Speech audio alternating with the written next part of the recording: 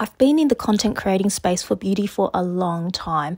I've been receiving boxes and boxes of PR products, and it's been slowing down lately, and I'm not mad because there's something really, really cathartic about spending my own money to buy something that I really, really want. So I went out and purchased this Naked Sunday mystery box. I am extremely content with what's in the box, and my little daughter helped me to film this video with her little hands, and I can't wait to try everything, and I'll share it with you.